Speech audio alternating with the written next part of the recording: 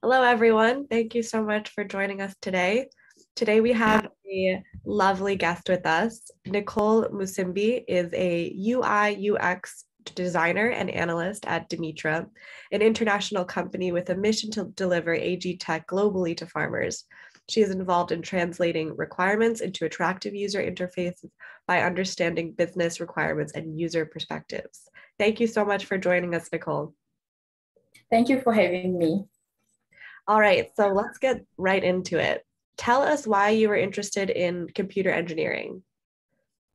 So first, I was like, curious to know a little bit more about, computer science, and also because all I knew about computer science was like, okay, so I'm going to fix computers and all this stuff. And I wanted to learn more, so, and exactly when I entered computer science, I discovered that it's more than fixing just computers. Yeah.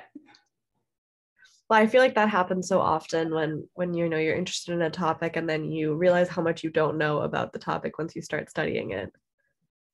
Sure. So take us through a brief roadmap of your schooling and how that led to such a successful career that you have now.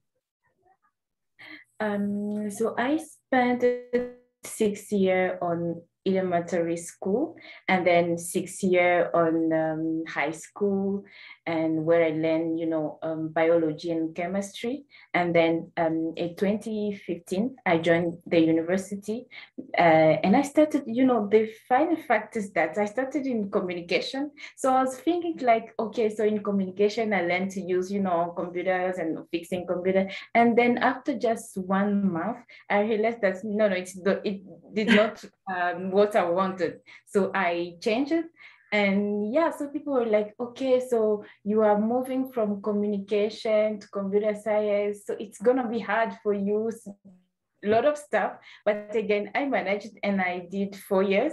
Yeah, I learned, machine learning, AI, and also since we are talking about the paths to my career, and also blockchain, because I used on my final paper, I did a system which helped to build a system which helped to record land information, and I used blockchain technology, since it's helped to with it helped to have that traceability, history. And also, if in the eastern part of DRC, a lot of cases which are being treated at the coast are related to land. So I wanted to give my contribution, to resolving this land problem, because it causes a lot of conflict and also violence.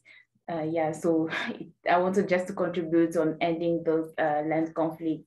So in building that system, which can, because even my uncle, I remember that year, he had the same problem. So in some cases, you might buy, a portion of land, and after years, someone can just come and say, okay, this is my, is this land belongs to me. So you are like, so the money, you were just saving to buy the portion of land, and then you find yourself out, so it's painful. And some, as I was saying, it created conflict and all those. So I wanted to create that system which can help, have this traceability. And also even yesterday, I read an article published 4 weeks ago, which is also talking about, I don't know if you heard about the volcano eruption which occurs in Goma.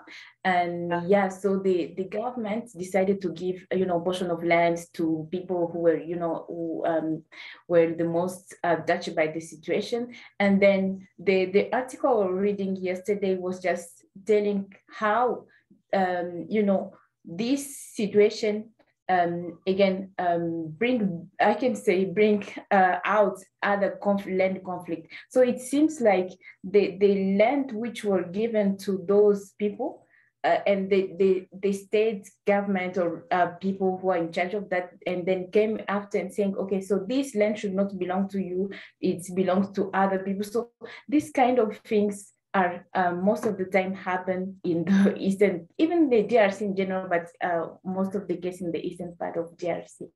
Yeah. Wow, what an incredible thing to pioneer too. I'm sure there were many roadblocks that you came across trying to do that. Yeah, so go ahead. Yeah. Thank you. So as I was saying, I tried first to do research about that and getting information. In some cases, it's hard, because as I was saying, most of the person who are involved in that, in those unauthorized activities, are some cases the member of the government. So it's really hard to kind of, but we try to manage. Would you say that's one of your prouder achievements, or are there other ones that you'd like to speak to? Apart from that, I can say, so with a friend, we were working on another a mobile solution called Eskke, which is including fintech. And we realized that because, most of people in Africa, and especially in DRC, do not have bank account. So we use mobile money, to kind of do transaction sending, receiving, and also sometimes buying. So what we have right now, we have just the possibility to use, with the USS code. It's kind of a long process to just do a single transaction. You have to pass over 5 to 6 steps, to send money. So in some cases, boring, and in some cases also it's a long process. You might even do some, human error, and then losing your money. So we tried to build a mobile application which will help to doing quickly transaction in just seconds, so that's to create also a user-friendly interface for user to be able to use, and to avoid also losing their money. Wow, that definitely sounds like an achievement I would be proud of too. That's incredible. Thank you for sharing that. So Dimitra, if I'm not mistaken, is located in Canada, correct? The company you work for?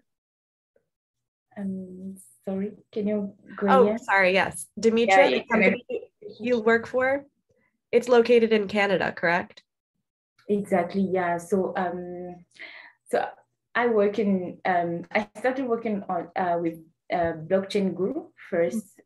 Just after being graduated, I joined Blockchain Guru as an intern, and it was really sometimes challenging, joining an international company. And first, the language background, because in Congo, we most of the time speak French, and then, so you have to meet people who are speaking English.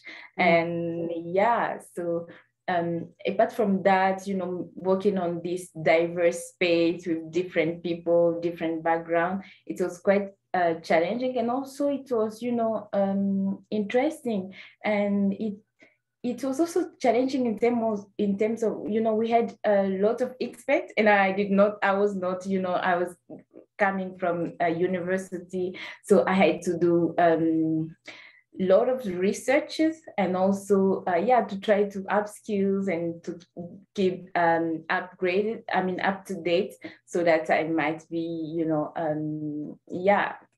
so I started researches, and then since I got the opportunity to learn and to do research, to watch tutorial on YouTube and all those stuff.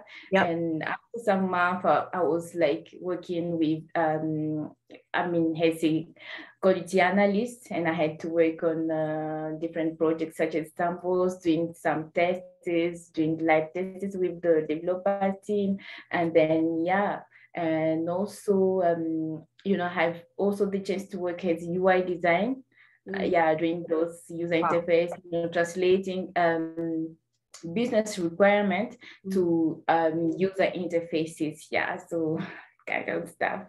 That's amazing. And it's funny you mentioned YouTube tutorials, because I feel like those are useful in all lines of work.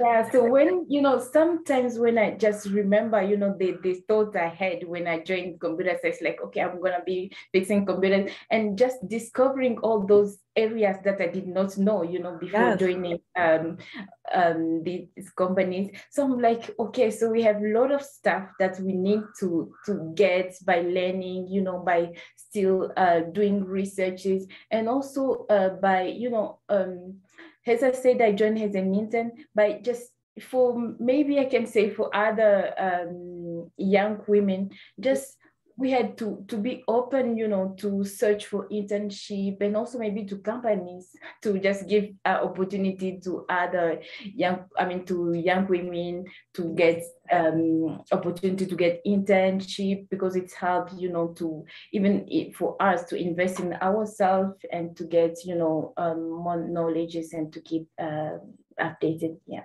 Absolutely. And speaking of young women, I know you've done some charitable work. Could you talk a bit about your work with Women's Voices?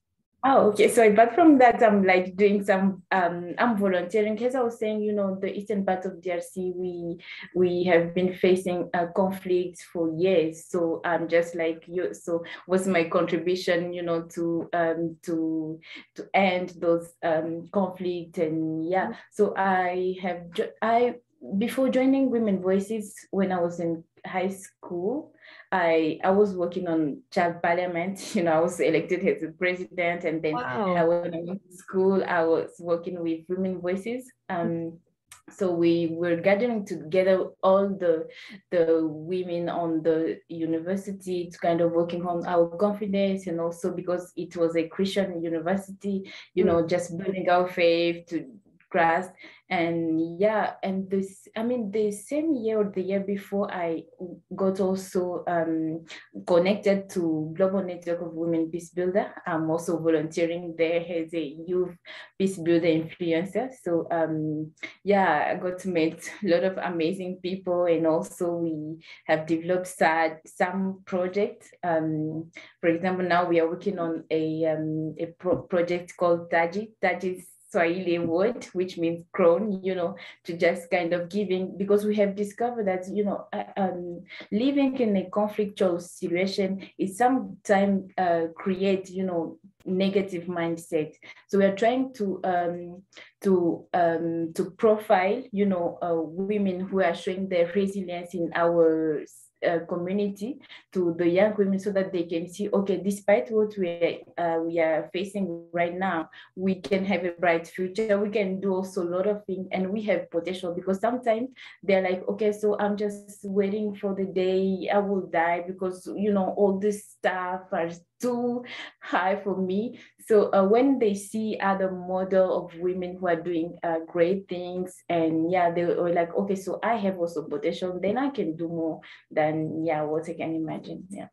I can't emphasize what amazing work that is that you're doing. And I think that's the best way to do it, lead by example.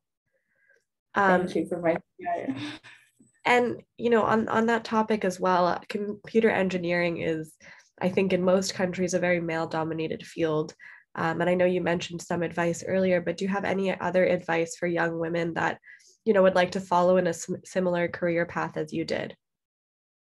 Yeah, so as I was saying previously, just to kind of invest in ourselves. And also, it's true, like we have many male dominated domain, but we can find, as I was saying, when I joined computer science, people were like, okay, so you are moving from communication to computer science, so you will not succeed and all those stuff. We can find all those negativities, but we need to push on going on, and also working hard. So because sometimes we may require to sleep late night, so they should not be afraid of sleeping late night because of doing some researches. Yeah, so to also search for internship, and also to get a good mentor, because good mentor also lead and guide us and also help to just share what they had as challenges, to help us to not doing the same thing. And in some cases help also to get in a time recorded what they get in years, because they have already passed by there, and they can be good guide for Agile. Right. Absolutely. I mean, and I think that's great, especially great advice, because I'm sure that it can feel very isolating at times. Being a woman in this field, or just being in this field, is a very difficult field to be in. So not being afraid of the hard work, and also having somebody there that you're not afraid to ask for help to them, and also so that you just don't feel like you're alone in the process. I think that's probably can be very beneficial.